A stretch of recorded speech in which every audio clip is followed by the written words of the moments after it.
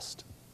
One of the reasons that Tolstoy's novels are so long is because it was important for Tolstoy to show the length of the human journey. His characters are searching and seeking and struggling and suffering and hitting dead ends, and yet they're also experiencing some of the most incredible moments of bliss in all of world literature. One of my favorite characters, and the one that I'm most associated with when I was a freshman in college, is Pierre Bezukhov, one of the heroes of War and Peace. Just curious, who's read War and Peace? That's impressive.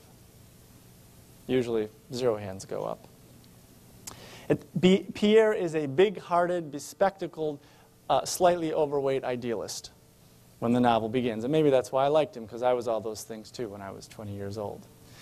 And so the novel begins, and he's come back from Europe. He's spent 5 years there getting educated, as many aristocrats did.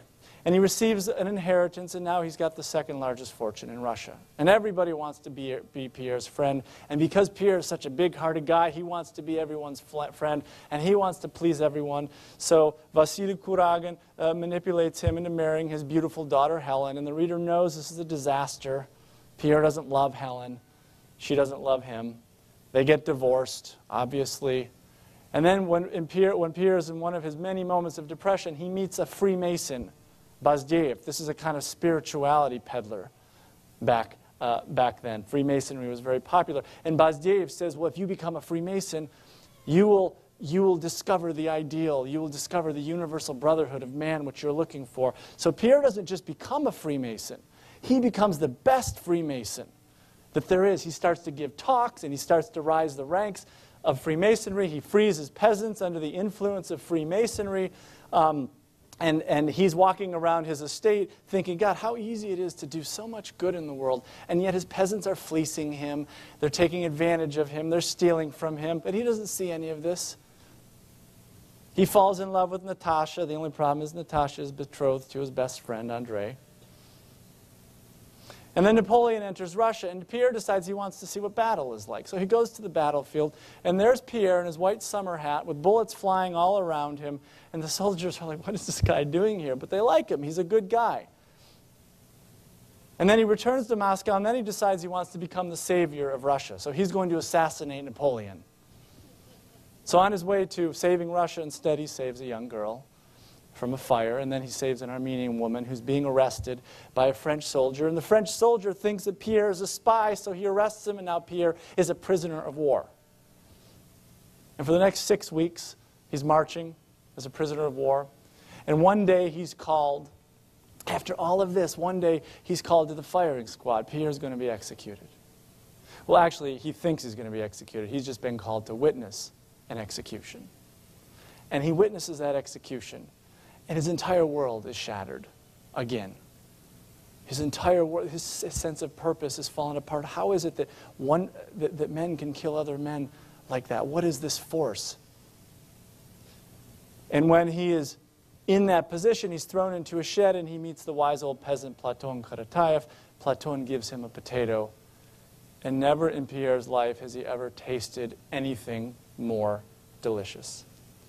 You see, in that moment, after all of that journeying and traveling, when Pierre has been stripped of everything, of his possessions, of his money, of his power, of his clothes, his strength, his very sense of meaning, when he's been stripped of everything, he discovers something that he hadn't understood before. In all of his searching, he discovered the sheer joy and beauty of simply being alive. In that moment, he discovers that, he glimpses that Tolstoyan truth, that Tolstoyan truth with a capital T, and he realizes it's right here, right now, in this moment. It's all around him. It's within him. In that moment, he discovers the peace of War and Peace, which is not just the absence of war, but it's that tranquility that all of us seek amid the chaos of life. But you see, if Pierre were told that all he had to do to get that revelation was simply to follow what the Freemasonry told him to do, or the path that had been laid out by his father, or the dictates of society. If this is all he had to do, or read a self-help book, or go on Dr. Phil, or read or listen to Oprah, both of whom I love, But this would have cheapened his discovery. What makes that discovery so profound and compelling is how hard and how long he had to struggle in order to achieve it. Pierre has to go through the war in order to find his peace. And here I'd like to suggest a second definition of the word that's translated as peace in War and Peace. The word is mir. In Russian, it also means world, cosmos, war and the world. Perhaps all of our life is a necessary battle. Not just the battle that takes place out there between peoples and nations and in society, but for Tolstoy, even more importantly, the battle that takes place in here, between who we are and who we are continually striving to become. But something happens with Tolstoy's